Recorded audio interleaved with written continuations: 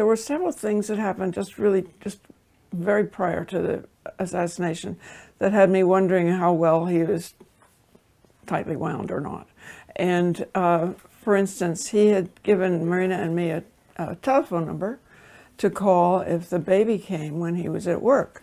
Baby came on the 20th of October, and that was a Sunday, and he was there. Our arrangement was he would come out weekends to be with his wife and their little daughter, June.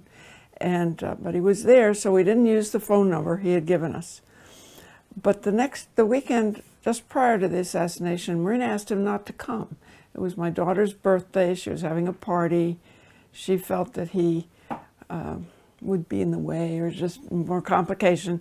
So I asked him not to come, and he did not. But she was feeling lonely, so she asked me Sunday night to give him a call at the number we had.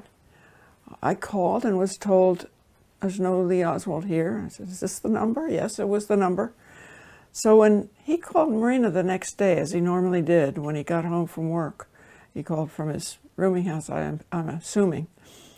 She asked him, "We tried to reach you," and he said, "You should." She's telling me later after the phone call, he was very angry, said to her she shouldn't have tried to reach him, and that he was using an assumed name. And Marina, after she hung up and told me this, was clearly very upset, very worried about what she called his fantasies and this business of using a different name.